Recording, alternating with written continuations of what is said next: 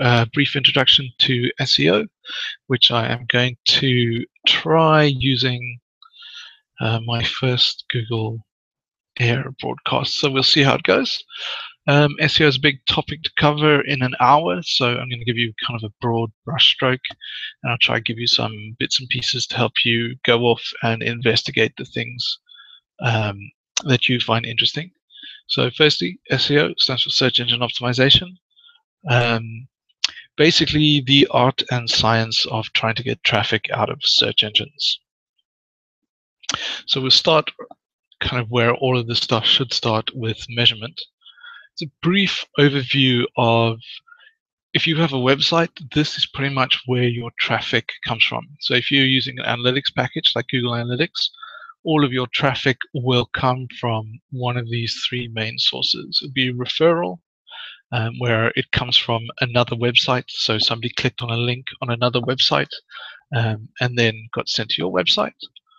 Or direct, so they've come directly to your website, either through something like a bookmark or having typed your URL in directly, or they come via a search engine.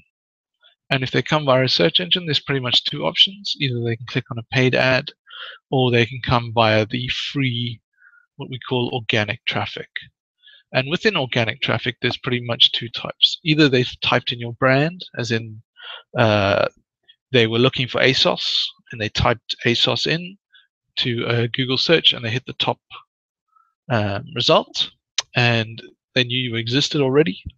Or they come through what we call organic non-brand. So they've come through free traffic in a Google search page for something like buy shoes, right? So they didn't really know who was going to be there on the search page when they typed it in, but using search engine optimization techniques, you have made it so that your website and your brand appears there and people click on you. So search engine optimization is basically looking at this organic non-brand traffic and trying to help you get more of it. So there's three kind of key things to understand right at the start, or three key tools to use. Firstly, Google Analytics, which I'm sure you've all had a look at and all understand. It basically shows you how people use your website. The flip side of that is Google Webmaster Tools, and that is basically how search engines see your website. So you, as an SEO or somebody who's interested in getting traffic from search engines, you want to keep both of these in mind, kind of how people use your website and how search engines see your website. The third thing I think is key these days is something like schema.org, also helping you specify your website better to help search engines understand it better. So I'll flick over here and basically just do a 2-minute run through of analytics. So I will pick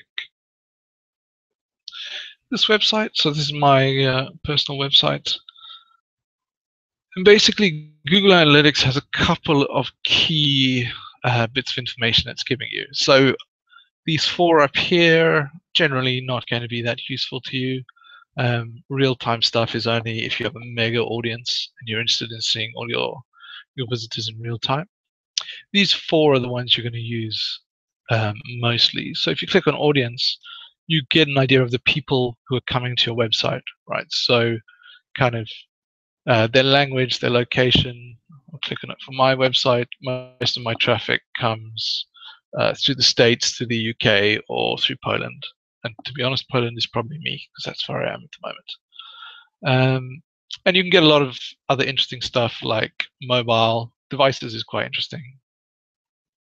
Right, so exactly what people are visiting my website on. A lot of people visit on the iPhone, etc., etc. So it tells you a bit about your audience. Acquisition is telling you where your audience is coming from. Right, so things like channels are very useful. For me, people come through organic search, some come through referral, which is other websites. Some come through social, so they've come via Facebook or Twitter or LinkedIn, and some have come directly to my website, either because they've bookmarked it or typed it in. Right. So acquisition is basically telling you where people are coming in from. Let's see if I have any campaigns I can show you. No, nothing running. So if you've tagged things up,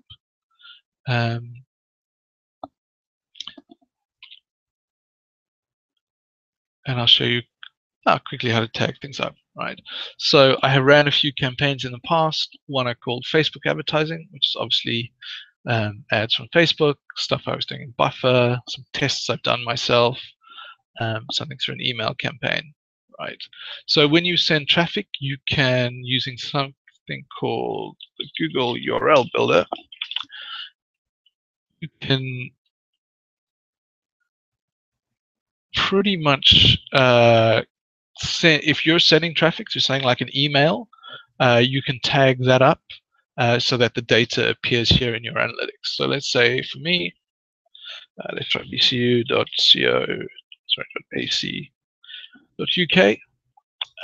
Campaign source might be, call it me, Stephen, and my medium might be cost per click, might be email. Let's give it an email. And a campaign name, so this can be kind of BCU SEO test if we like. So when I take that, so I can put that in an email, I can put that anywhere.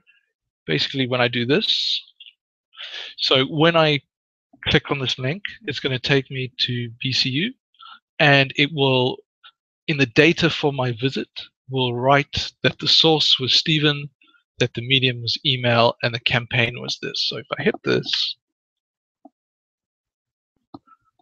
if you logged into BCU's Google Analytics right now and you went to source, you'd see my visit with a source of Stephen, a medium of email, and a campaign of BCU SEO test. Right. So it's very useful where you have control of the links that people are going to click, especially for things like email campaigns, especially for things like social, like advertising, Facebook, Twitter, etc., etc.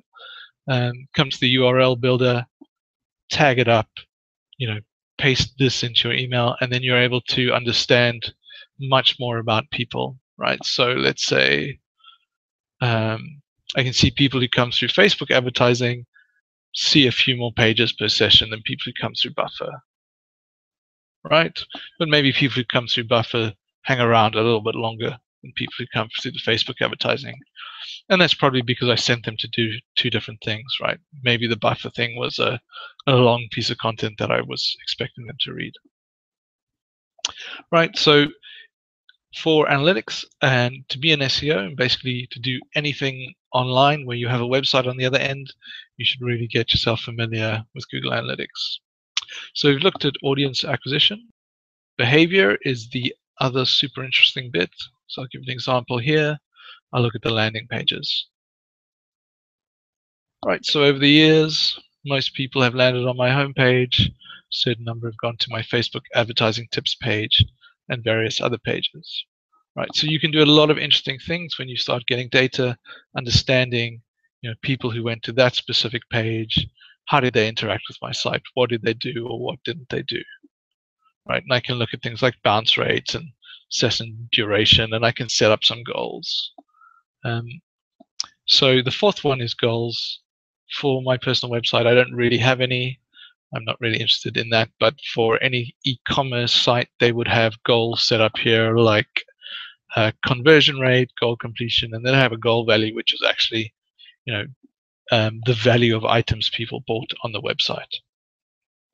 So you'd be able to figure out people who came through a very specific email campaign that you ran just before Christmas, kind of exactly how they interacted with your website and how much money you got out of that campaign.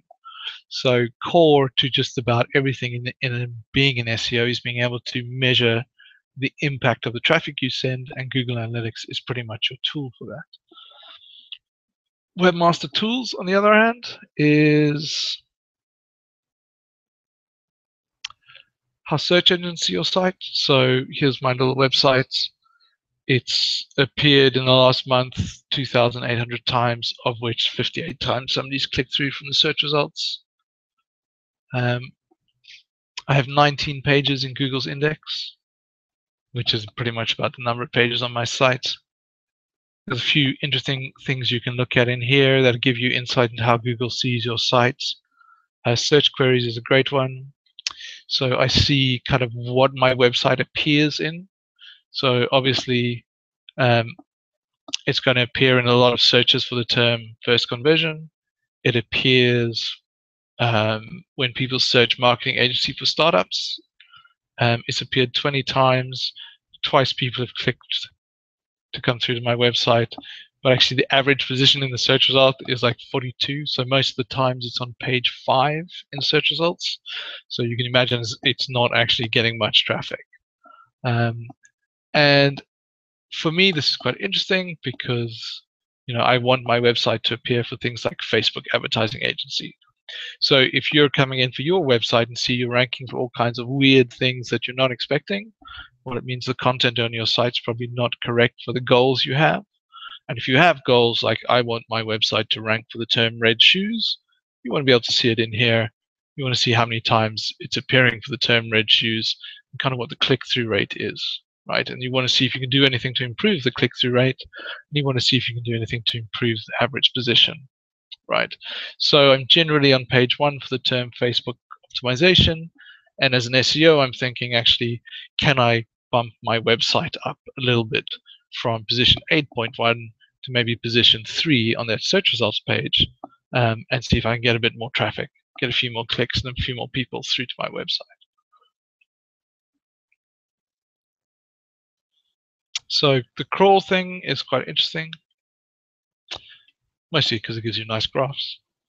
But you can see from my website, Google is telling me the number of pages it crawls each day, it tells me the size of data it's downloading, and the time spent, right? So one of the factors in ranking is how long it takes Google to download a page, because basically it extrapolates that that's how long it takes a user to download a page.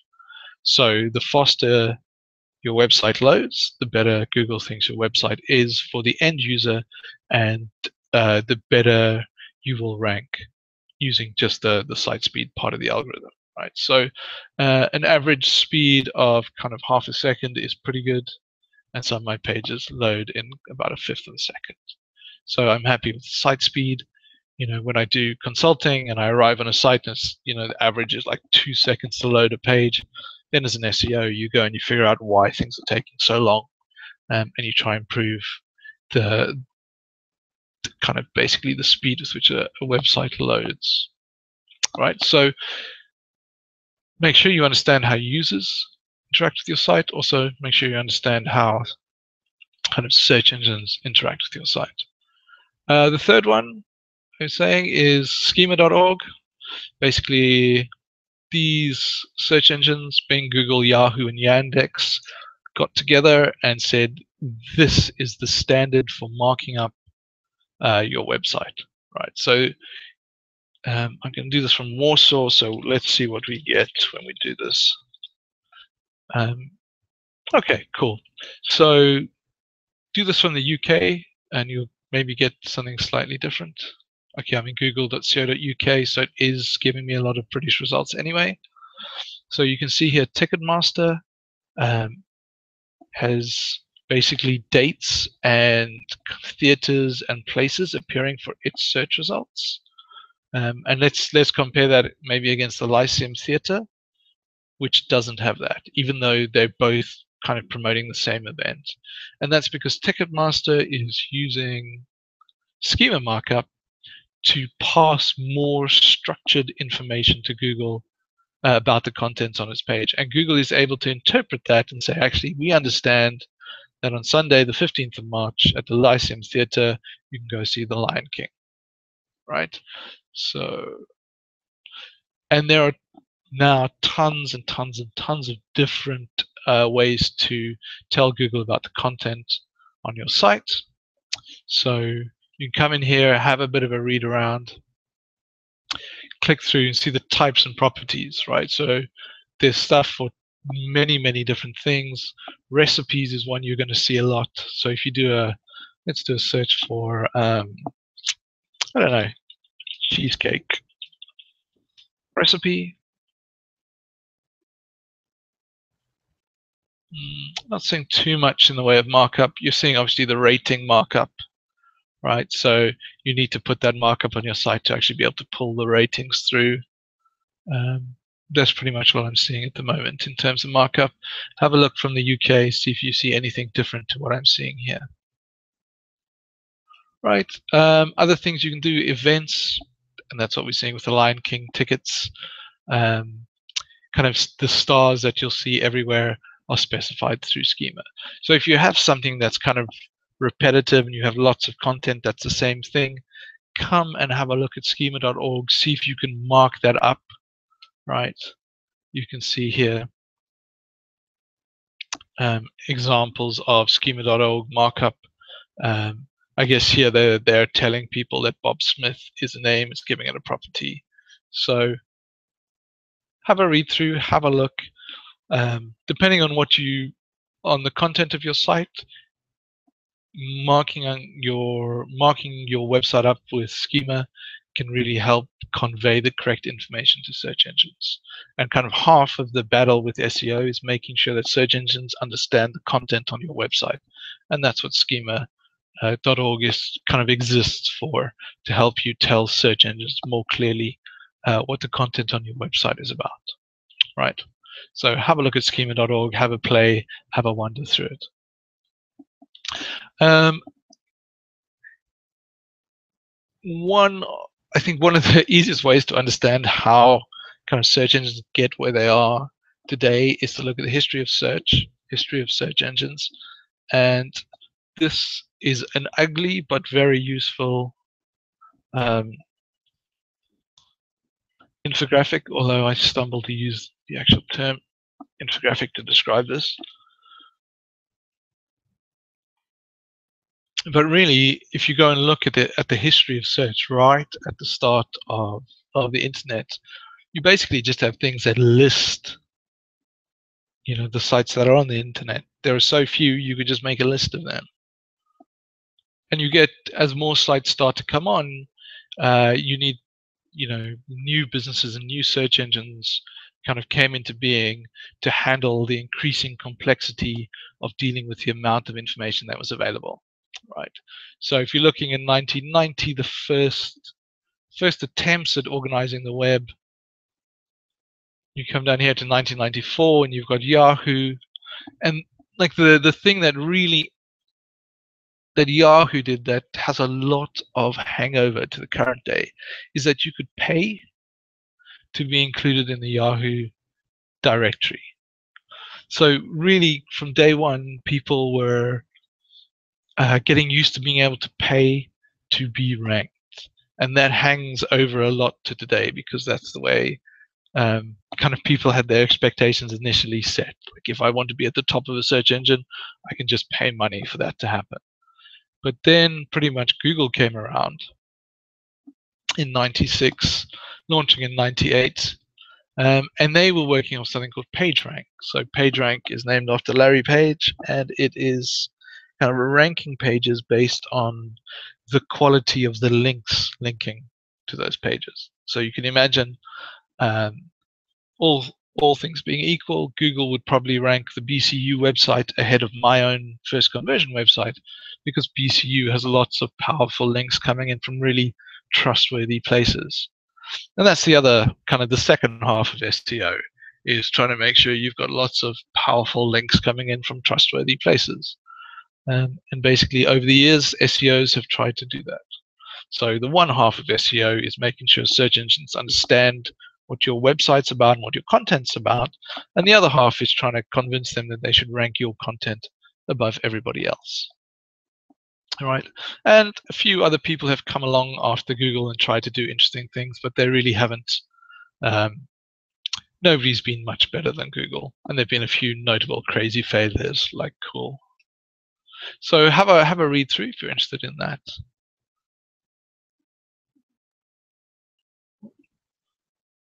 So part of the joy of being an SEO really is playing around with looking at other people's websites. So robots.txt is basically how you specify to a web crawler what it should or shouldn't crawl on your website.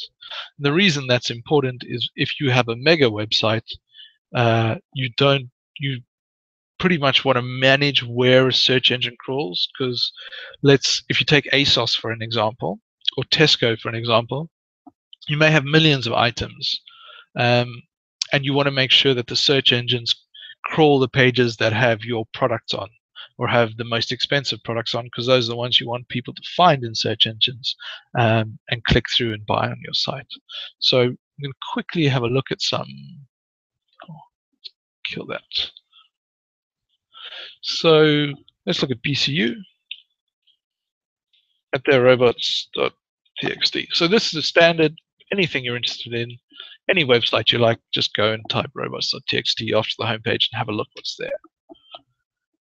And BCU is not doing very much. Basically what it's saying is user agent, which basically spider. So it's just saying all spiders are not allowed to go and look at BCU/search, which is quite common. And it's trying to specify a crawl delay. So I think that's about 2 seconds. Sometimes spiders get trapped in parts of the sites and they can be querying your site a lot. So your system administrators may try to slow down the rate at which spiders query your site. So that's not a very interesting one. And let's look at something a bit more interesting. You can go to Google itself and see what it allows spiders to have a look at or not have a look at. And this becomes much more interesting, right? So you can see they're working really hard at what they allow to be spiders and what they don't allow to be spidered. And sometimes you can find like interesting things that they haven't launched yet, like what on earth is JSky? I have no idea. Why don't you go have a look, right? So they're very much allowing spiders to look at some stuff and stopping them from looking at other stuff. And quite often you want to do that because there may be a lot of duplicate pages on your website. So you could see BCU was blocking search pages. So what happens when you search is you can quite often get the same content being displayed uniquely on different URLs. And basically you're kind of serving the same stuff to search engines over and over and over again. And it means that search engines don't get to your unique stuff that you definitely want to show them. So most websites will block the crawlers from looking at the same kind of content. So you quite often see that search is blocked, or any ways where you can kind of reorder content, right, is quite often blocked. Other interesting things, maybe stuff like, I mean, ASOS, maybe an interesting one to go and have a look at.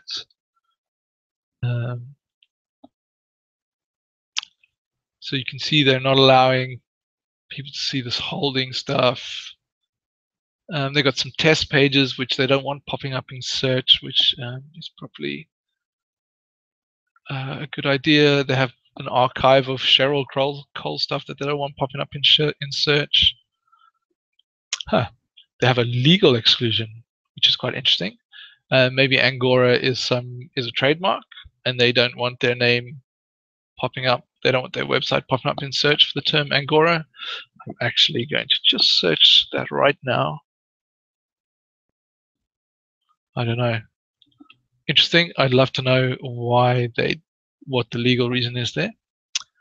And you can see here marketing exclusions, right? I don't know what Discover Intimate Britney Spears is. Maybe go and have a look and try and figure out why they don't want that appearing in search results. And as we spoke about before, they're stopping search engines from the spiders from going into their search results, because they're basically, the spiders will just keep going through that search results, putting up exactly the same information, just in a slightly different order. So that's quite interesting. You can play around with stuff like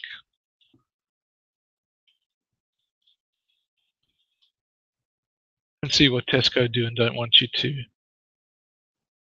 have a look at. I'd be quite interested to go and see what's on this investor information URL that they want to delete. All right, so Roblox exclusion is what you use to tell search engines where they can and can't go on a website. And it's also quite fun when you do it to other people's websites. Similarly, you have sitemaps, which are normally presented as sitemap.xml. And it's a way of specifying the URLs specifically to Google to say these are the URLs on my website that I want you to look at, right? And you would actually see that. Let's find.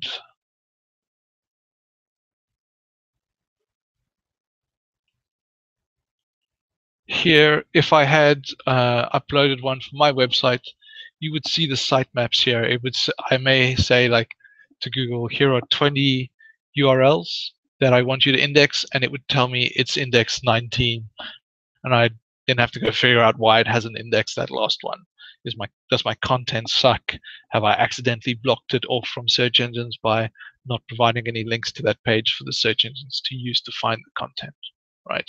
So these two things, sitemap.xml, you specify that search engines know to go and look at your domain.sitemap.xml, and then you can figure out by looking at Webmaster Tools kind of which pages has Google found and indexed, or not found, or found but not indexed as well. So normally when they find stuff and they don't put it in the index, it means they think it's low quality, or it's a copy of stuff they already have, right? So actually, let's play with the sitemap quickly with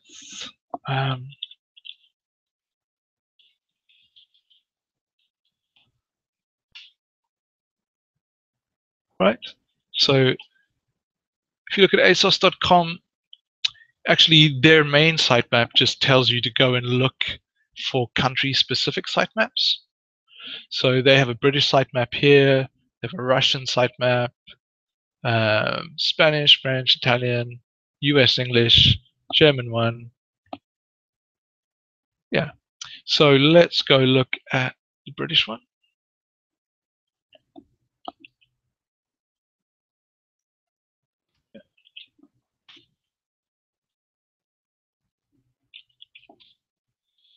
And you see on their British site, they're actually grouping their sitemaps. So there's one which just looks like main content on their site. There's another sitemap just for men's news and for women's news, right?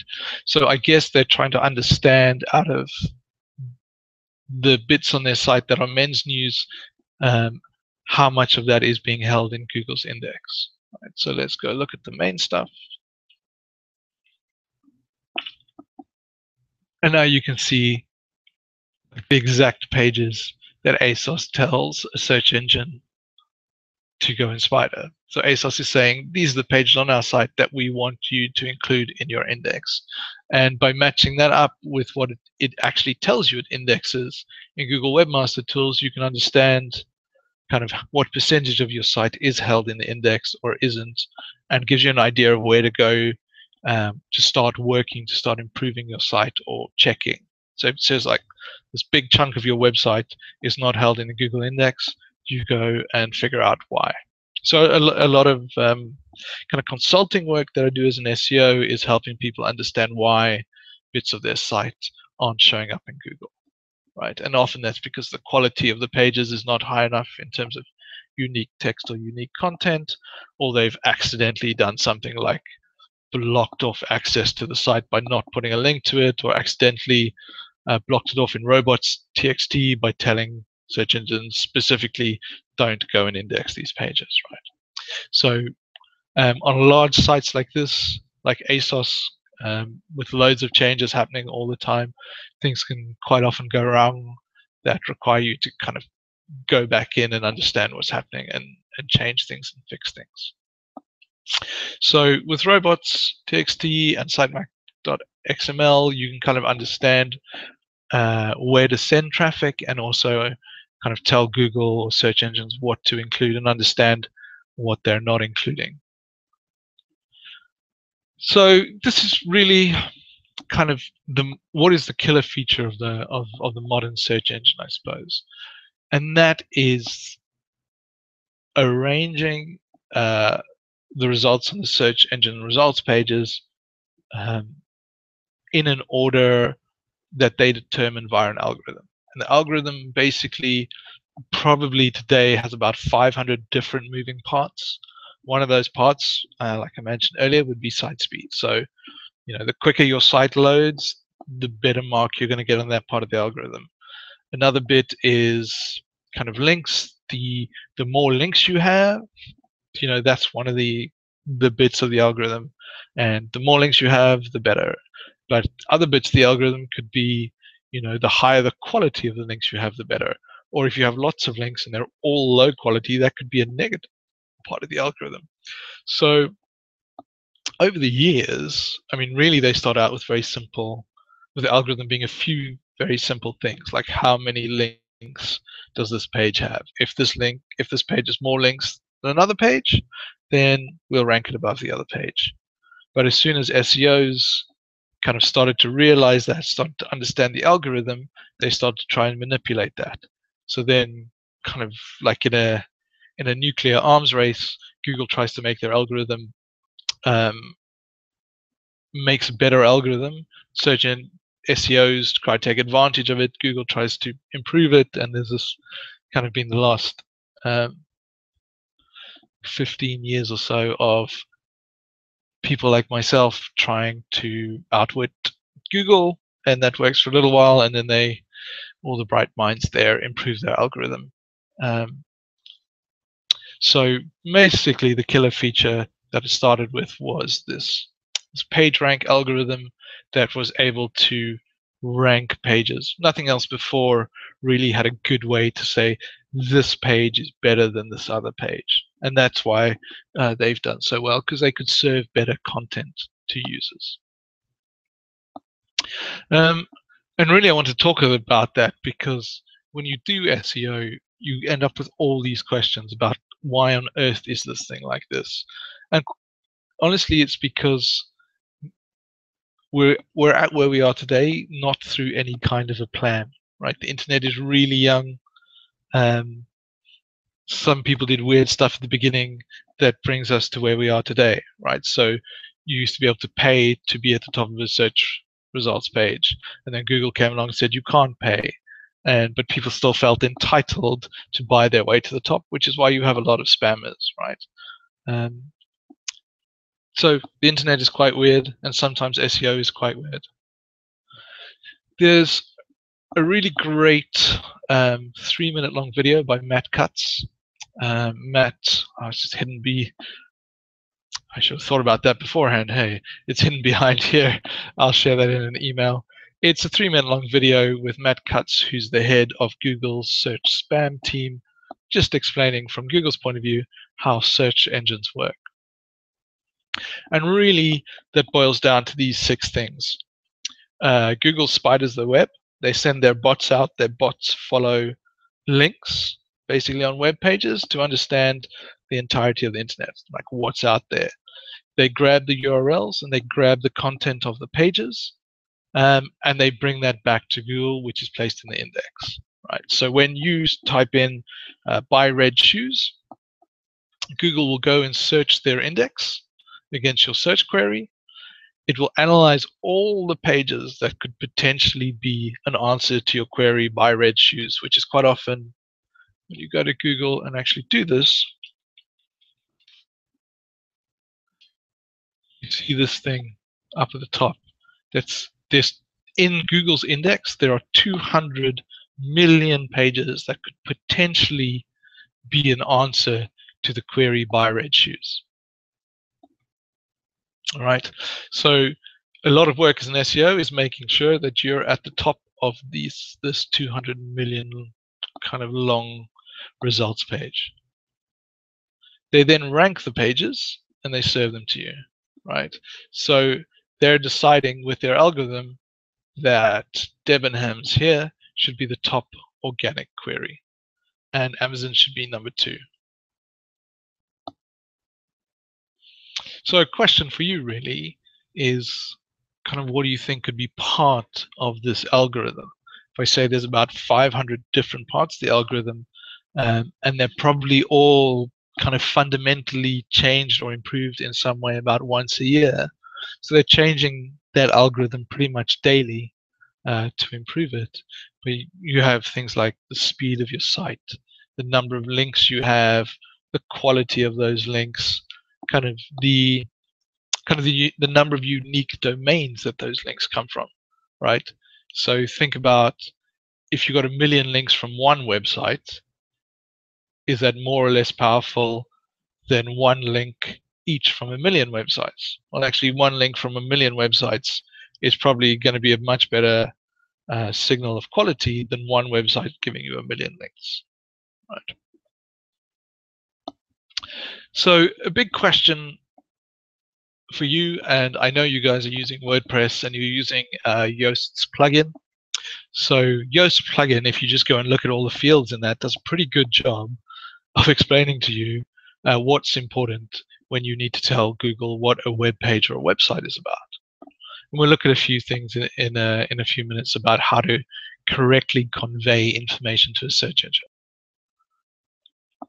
The other bit is, how does Google decide which site is better than another, right? So this bit of the algorithm is about helping a search engine understand what's on your page. And this bit of the algorithm is about convincing a search engine that your page should be above everybody else's page, right? So it's quite interesting to think of the algorithm in two ways. One, how do I explain things to Google? And two, how do I influence Google, if you like, right? Something to think of really is, how would Google decide if you were a brand in your space? Kind of what makes Nike a brand, right? So things that make Nike a brand are, it's mentioned almost every day on massive websites like the BBC and CNN, whereas your small website isn't. Nike will have a lot of links to it, which maybe your website won't. People will link to Nike with the term Nike in the anchor text of the link, right? So big brands like Nike will have like 90% of all the links pointing to it on the internet, which are probably in the millions, will actually just say Nike or variations of Nike, Nike running shoes, Nike shoes, Nike shirts, right? And the words in those links help Google understand actually what's on the Nike website as well. So basically what you're trying to do, Google likes brands because basically people like the security of brands. So if you understand the bits of the algorithm that help Google understand that something, that a website is actually a big ass brand, then you want to try and copy those things as well. And you want to also understand, how can you measure that, and how do you understand if you're giving the algorithm the wrong signals? How do you understand if you're giving the algorithm the signals that say, I'm not a big brand, I'm just a really small website, right? So an SEO does a lot of trying to understand these kind of things. So I'll go back to those two bits. As an SEO, you have to make sure Google understands what your website and pages are about, and you've got to convince Google to rank your website higher than other websites. So this top bit is basically things you do on your website and to your website.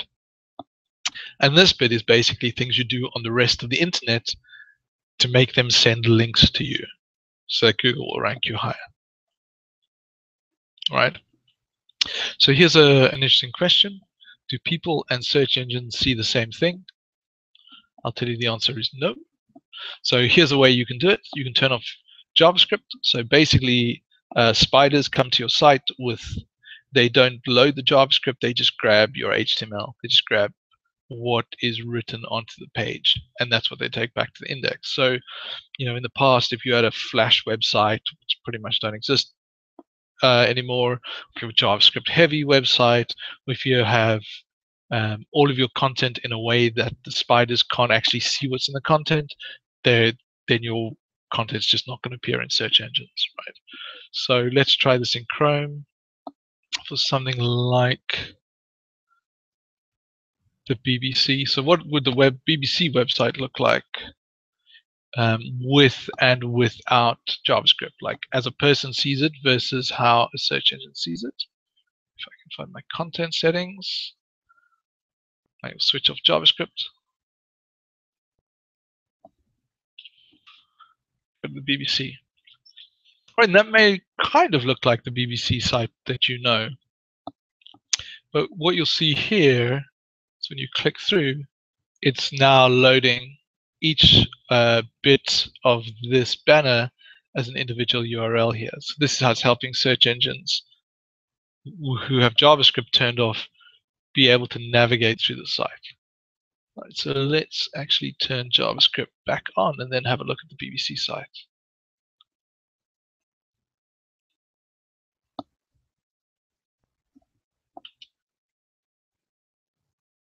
All right, let's take the off. And actually, you have quite a different website. Right, so this is very different to what we saw before. And I guess that just helps you understand that a human being coming here with JavaScript on is going to see something a little bit different to what a search engine is going to see when it just comes and pretty much sees this stuff. Right. Wow, that is ugly as hell. Let's not look at the BBC one.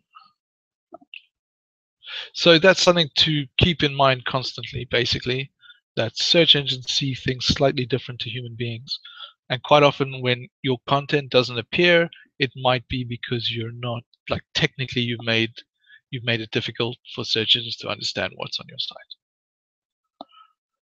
site. Another way to help search engines see what's on your website and understand kind of the correct importance is through your website architecture.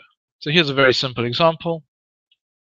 You have a home page, you have category pages, you have subcategory pages, and then you have your detail pages. So if you're saying like ASOS, you're like the ASOS home page, then kind of, I don't know, men's clothes, women's clothes, children's clothes, and then underneath each of those will be subcategories, maybe like jeans and shoes, and then down here will be like the specific shoe that you're going to buy or the specific pair of jeans that you're going to buy. And the reason that site architecture is important is because this is, again, from those early days of the web, this is how search spiders expect information to be laid out. They expect this hierarchy and kind of a lot of stuff that now, if you were building this from the start, you wouldn't really care about. It's actually important because this is from the history of the web, from the history of how crawlers work, and also the history of how PageRank is passed, how PageRank is assigned to individual pages, comes from this initial assumption that this is how information architecture, how websites are architected. So if we look at a bit more of a complex example, you'll understand that your homepage typically gets the most links on a website. Your subcategory pages get a fewer links, and the subcategory pages get less. And actually, the individual pages of the things you're selling get very few links. Right? So that's what a search engine expects.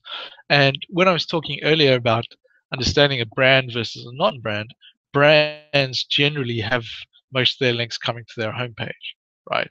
And the signal of a spammer actually is that one of these pages, like a high value page, may like just have insane amount of links coming to this one page to try and fool the algorithm, right? So where the links come to and how they flow through your website is very important. Basically, let's say this page has a page rank of 10. Each hop it does through a link kind of erodes a little bit of that page rank. So page rank flows down this information architecture, but slightly decreasing through each link. So actually, the way you build your site, the information architecture of your website is very important because you want to maximize the amount of page rank that is flowing through each of these pages, through each link between these pages. The page rank is important because it influences how highly Google is going to put your website above other websites for search queries. Right. So here's kind of like a common graph. So spider entry points are basically links. So loads of links come to your homepage, and then spiders keep going from there. Individual pages may get links coming in, and then spiders crawl out from those links. And kind of on mega sites, what happens is kind of sections of the site may not get any links, so spiders just don't find those pages. And you need to then go in and change your information architecture to help spiders get to certain parts of your website that you want to be in Google's index, right? So it's one of these crazy things. Like in this structure here, each link decreases the value of the page rank that the home page has, which means not much flows through to these pages that you do want ranking. And you would actually take this information architecture and change it into something much more like this.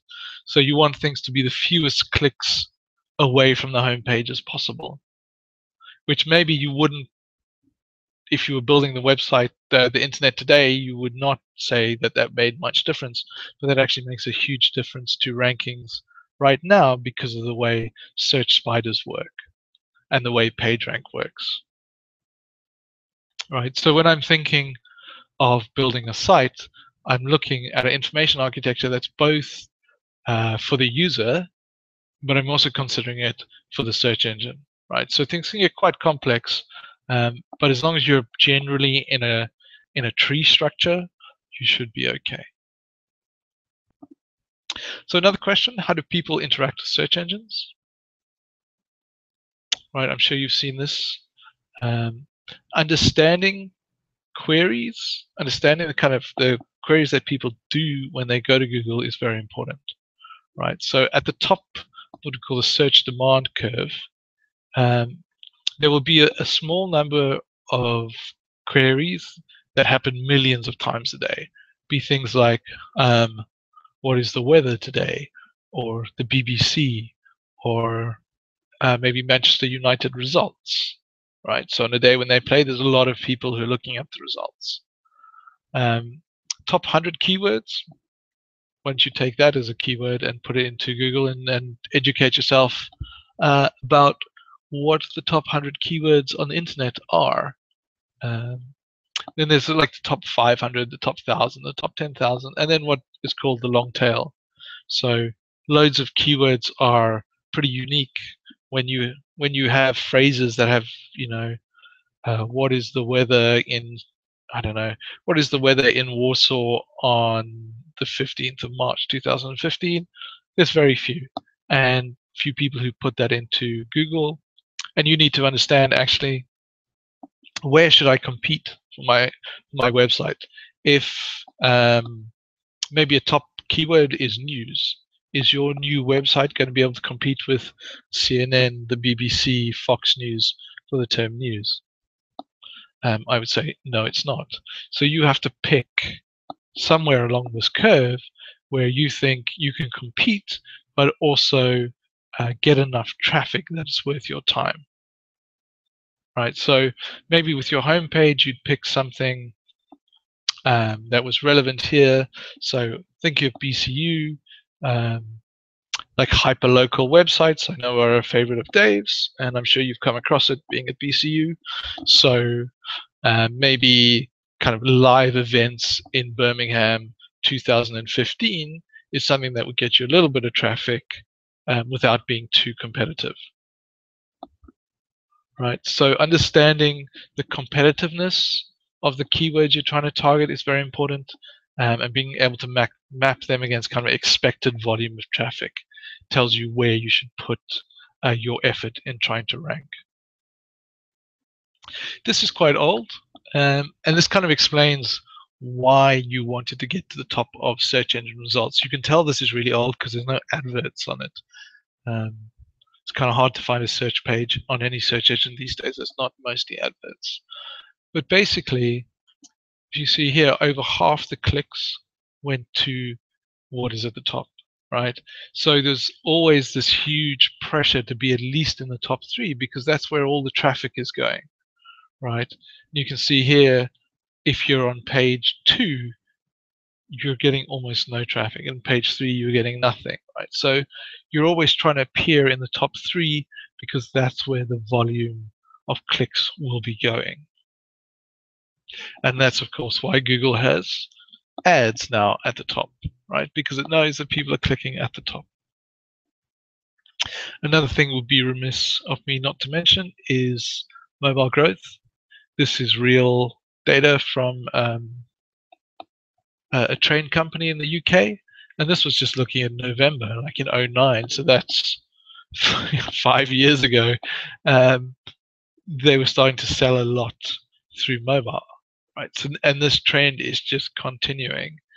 When I work with companies that do a lot of stuff on Facebook, or they're very social, more than half of their traffic comes through either tablet or mobile, right? So if you're doing things that are very social, where people are sharing things on Twitter and Facebook, you have to make sure your website works on a mobile device, right? I want to spend just 1 or 2 minutes looking at different results pages on Google, kind of explaining things like QDF and QDD. So QDF is something within Google that says this query deserves freshness. And basically that's a query where mostly it's around news, right? So let's have a look. Let's have a look at something like Manchester United score, because I know they played today, right? And now we see some really interesting things here, right? So the Daily Mail is ranking top in this news box, right? So this is query deserves freshness, and part of that is bringing in the news about that query, right? So maybe further down you'll have, I'm surprised the Manchester United website actually is so far down, right? So if you're looking for something about Manchester United, probably their own website is the most official and best place to get that information, unless you're looking for news about a specific score or a specific match, right? Then a news website or the BBC are going to be better results, right? And taking that to another kind of that to the next level, Google is able to pull in these results and serve it in very specific boxes, right? So you know they're playing today and they played at 4 o'clock, right? So they realize that this page should not be a set result that's all a set of pages that's always going to be the same, that these results are going to change pretty much every time United play a game. So that's query deserves freshness. There's also query deserves diversity, which is basically I'm not sure what I'm going to get here in Warsaw. Something like Lion King, right? They know people are looking for tickets to go and see it. They know people are looking for like ratings of the film. Some people are looking for images. Some people will want something like clips from the actual film, so they'll give you access to YouTube. And they'll do some disambiguation here.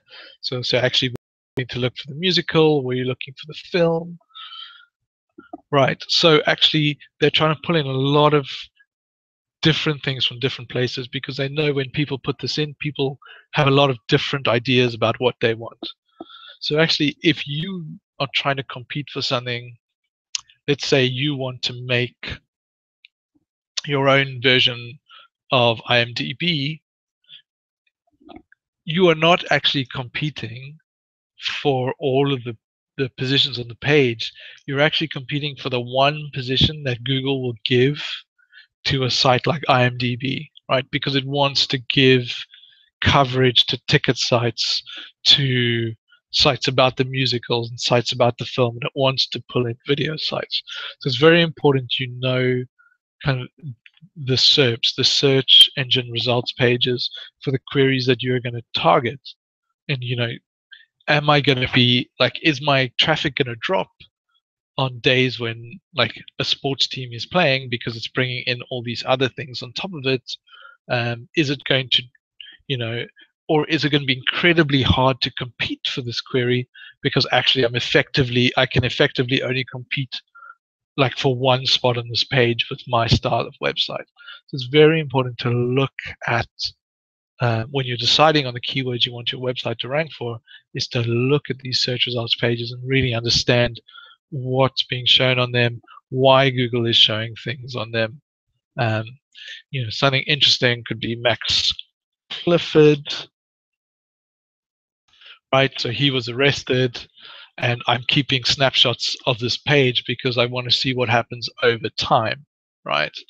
So at some point, is he going to try and clean up these search results by putting, by trying to put new things on top and push all this stuff down below, right? So before this, you can imagine before he was arrested, this page looked completely different, right? It was just all about him as a PR person.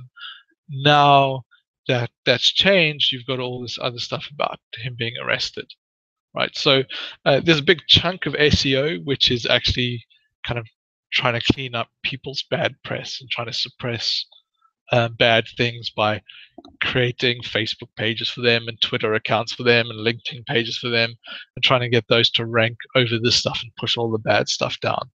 So I'm interested to see how this page will change over the years. Yep, so basically important to understand the different types of pages search engines will build in response to different types of queries. If I just show you, actually, let's put in a buying query. So buy, what should we buy? I don't know. Let's see if toothpaste brings anything. Specific, I think.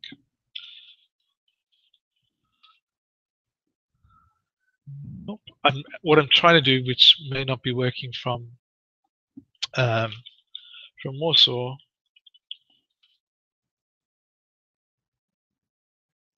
is to get it to pull in the add image boxes.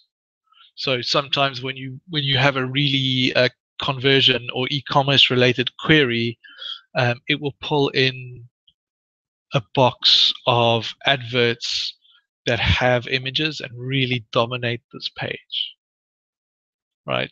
So it will build things from, basically, if you look at this page, if we could find something that actually also pulled in the ads with images, you can imagine that this organic result that I'm seeing would be pushed down to here.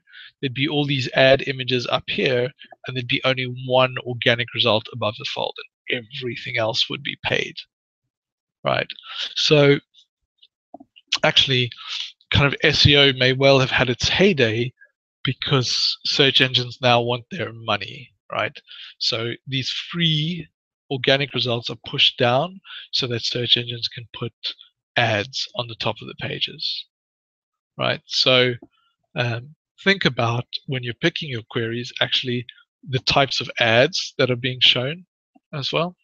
So if you want to target this kind of high conversion query, remember that Google may try to push you down and stick as many ads as it can possibly get onto this page. And you may be competing with advertisers as well as everybody else in the organic search range. Right? I'm going to skip over 3 types of research quickly. So when I'm trying to sit down at the beginning of a campaign or the beginning of a project, you need to do research. You need to understand who else is out there and what they're doing. And that falls into kind of 3 big baskets. Competitor research, kind of get an idea of who is out there, what are they doing, like how long have they been out there. That's part of the algorithm, right? If your website's been around for 10 years, it's probably more trustworthy than my website, which has only been around for a week. Get an idea of who else is there.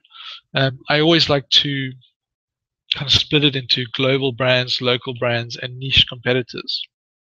So if I launched a shoe shop, you know, Nike would be up here, but I'm not ready to compete with them. But there may be local brands that I want to benchmark myself against and see what they're doing and how they're doing it, and see if I can copy or get some information of them. Niche competitors are actually people who have the same keywords as you, but they may have a completely different business. So let's say you are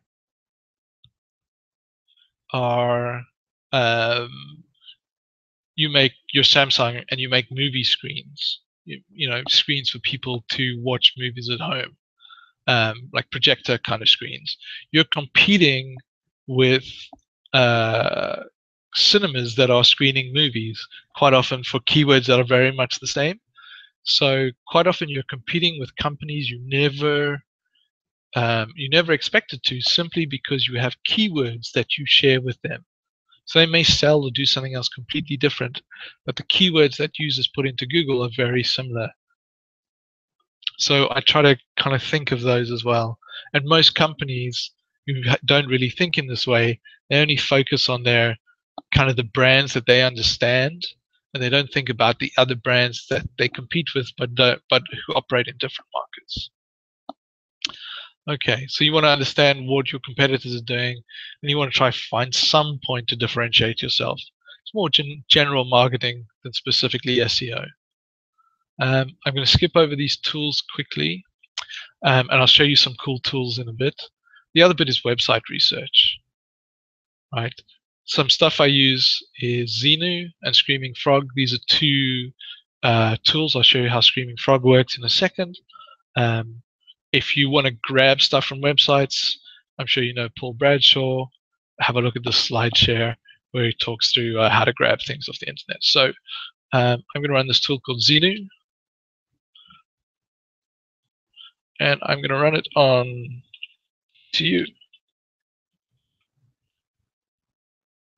I don't want to check external links because it'll take too long. And basically, this is a spider that I've told to go to BCU, follow all the links on the website, and give me information back. Right? So it's running pretty quickly. I'm just going to stop it now because we have enough to talk about. And it brings back all these pages and all the stuff that is found on the website, which gives me that's probably not bad. That's probably just because I stopped it. I didn't have time to go find that. But it will tell me errors, right? It will tell me the title of the pages I'm finding, right? So if I have thousands of pages that all have the same title, then that means I'm telling Google the same thing for all these pages, and that's not optimal, right?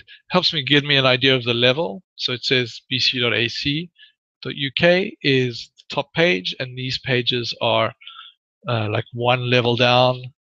And if I let it go, I can find everything at the second level down, and third level, and more and more and more. Right. So basically, this is my little spider that I can let loose on other websites to understand the content that's on the website. A classic example of using this in SEO is, a company will come to me. They say we're not getting the results we want. And I'll say, okay, how many things, how many things are you selling on your website? And they'll say, like, we're selling 500 things. And then I'll run a spider on it, and I'll find like 300,000 web pages, or like 500,000 web pages, because they don't realize all the ways that they've accidentally created extra pages on their website. So a little tool like this is both fun and very useful for understanding what's on a website, right? That's Xenu. Screaming Frog does the same, just it's a bit more hardcore. Keyword research is help you understanding the keywords that people are actually putting into Google, right? And you want to try and get some idea of the value of different keywords, and understand the competition, like who's going and who's trying to also rank for different keywords. So we'll skip over that. Well, I'll show you this actually. Predictive search, let's do predictive search for redress. So you're trying to figure out what people put into Google for terms you care about. So if you are ASOS, you'd care about something like redress. And anything that's appearing here is being searched a lot, right? So obviously red dressing gown is something put up. Maybe you'd want to create a page of red dress with sleeves. So it's more targeted to that query. You'll get fewer searches for it, but you'll be better placed to rank highly for it. So obviously a song called Red Dress, and makeup that goes along with red dresses, right? What else did I put? Look at something like winter scarf, right? Sale, knitting patterns, styles, UK, colors. So that gives you an idea, like helps you expand on the keywords you're looking for. Similar search does pretty much the same thing, but down at the bottom, right? So this was for weed killer, and it tells me actually here's stuff that people also search for around the term weed killer, right? So people are putting in lawn weed killer, they're putting in litter weed killer. So actually tells you that people are telling you, are putting into Google the volume of stuff they want to buy, as well as the way they want to use it. PathClear is probably a brand, right? So then you start to understand how people are putting their queries into search engine, right? Ubersuggest, freaking awesome for this kind of stuff. What Ubersuggest does is goes and pulls everything out of here for you. So let's go socks. And it basically goes and runs socks space. Socks plus A. You'll see everything that is in the auto suggest if you put in A, everything that's put in B, C, D, E, and all the way down through numbers as well. Right. So you start building up a really good idea through those three techniques of the kinds of things that people are putting into search engines, and that can help you understand what you should target for your website. There's a Google keyword tool. I won't go into that as well, but that if you have an AdWords account, and basically having an AdWords account is just signing into AdWords with your Google login, and you can start playing with that with a keyword planner. It's not always correct, but it does give you some interesting, does arrange words in an information architecture for you quite well. Go and play with that. There's a lot of information in there. It's not very hard to just play with it and find it. We'll skip Moz's stuff, skip keyword difficulty. Basically, I just want to end off by giving you some tools to go and play with. So we looked at Ubersuggest now. This is Ahrefs. We'll try it on BCU. It gives you an idea of the strength of the domain. So basically what Ahrefs does, what Moz's Open Site Explorer does, is they try and model Google's algorithm. So they try and tell you, like for BCU,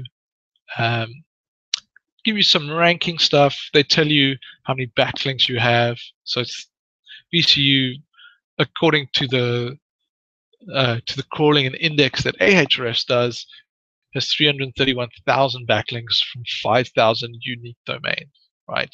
So then if I were to put in maybe, let's say my competitor was UCL. I've reached my notes. Let's put UCL into Moz.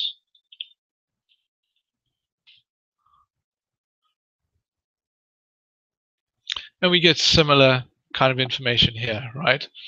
So Moz gives you things like domain authority and page authority. They're trying to model what's going on within Google, where Google is trying to figure out the authority of links. So not just the number of links, but also the quality of the links that are coming into you, right?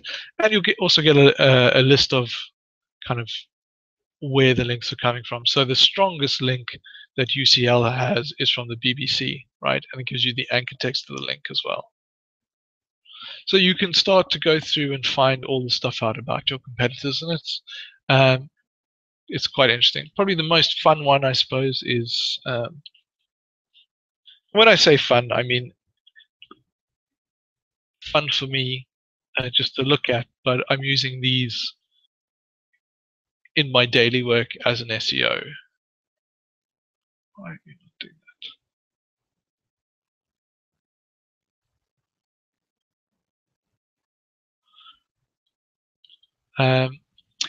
So interesting stuff I can find out from here is the keywords that BCU ranks for.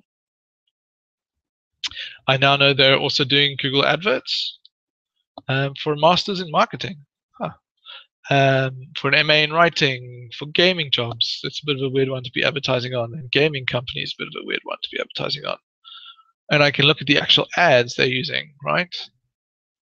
So maybe you clicked on one of these and joined the course. So Masters in Marketing, you'd see MA, Public Relations and Marketing, BCU. and their ad. So that's really useful in understanding your competitors and what other sites are doing, right? So if I was UCL, it may be interesting and useful to me to understand what BCU thinks is actually worth paying money to get traffic for. Right, and I can get stuff like competitors, organic competitors. So PPCs, paid ad competitors, mostly guys like Ask. Organic competitors, you rank for a lot of the same queries that Learn for Good ranks for, and hard courses and various bits. Right, so come in here, put in your competitors, understand how your competitors are working, what they're ranking for, what keywords that they want to spend money to buy on. And that's really like what's really important, right? So to understand that BCU, the guys who are doing the paid marketing for BCU, think that a master's in marketing is a really key keyword to be targeting. So Majestic, Moz, Ahrefs, and SEMrush all do they're all trying to look at the algorithm. Ubersuggest is trying to give you keywords, and Keyword Spy gives you insight into kind of what your competitors are doing, but mostly through paid search. If you want to learn more, I can heartily recommend Moz. Every Friday for like the last couple of years, they've done like a 5 to 10 minute video. It's really easy to just start learning concepts and really dig into like really individual concepts in these videos. Just go watch the videos. Rand is really engaging. They're very easy to watch and quite fun. If you're in the UK, Rough Agenda is a company that puts on loads of like one-day free events around digital marketing themes like email or social advertising or link building and outreach. They're really good. They have really top people speaking at them, and you can go along for free, right? So you can go to events, you can meet people, you can be educated there, you can educate yourself on the blog. I trust that's been helpful. I will answer any questions you have by email, so just send them through and I'm happy to answer anything you like.